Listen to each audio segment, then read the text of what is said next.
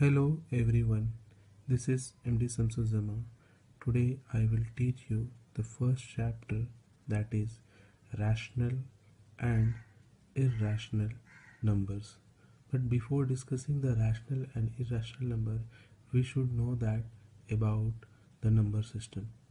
Now see, the complete number system is divided into two types of numbers. The first one, imaginary number. Second one, real number. Let us see the definition of imaginary number. Imaginary number is defined as the square root of every negative number is an imaginary number.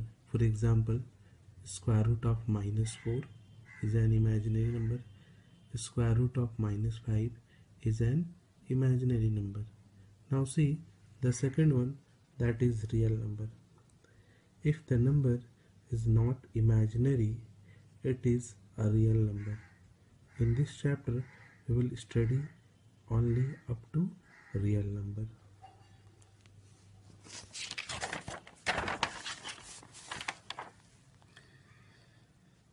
Now see some basic things about the number system. I think you should know that about the natural numbers, that is also called as a counting numbers. You can see here the natural number or counting numbers, that rational number. Rational numbers denoted by capital Q, and the rational number further classified into two groups, that is integers and non-integral rationals. Integers, you can see here, integers consist of 0, 1, 2, up to infinity, -1, -2, up to negative infinity. And non-integral rationals, for example, -5/8, 8/15, 2 whole 3/7, etc. These are some examples of non-integral rational numbers. Now see, further the integers is divided into three parts, that is negative integers, 0, and positive integers. So negative integers, -1, -2, -3 up to minus infinity, and then 0. And positive integers, which is also called a natural numbers, 1, 2, 3, 4 up to positive infinity. And 0 and positive integers consist of a whole numbers, which is denoted by W. That means 0, 1, 2, 3, 4, 5, etc. to infinity. Now, a rational number is also defined in terms of decimal expansion. If the decimal expansion of real numbers are terminating, then they are called irrational numbers. Irrational numbers denoted by Q bar.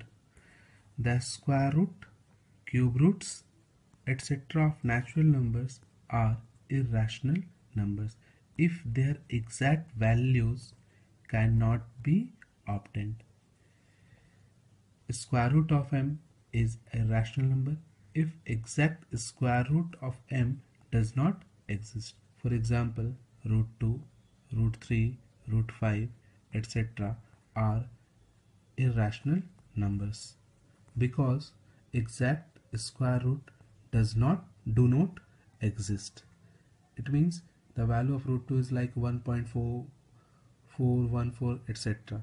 Similarly for root 3, 1.732, like this.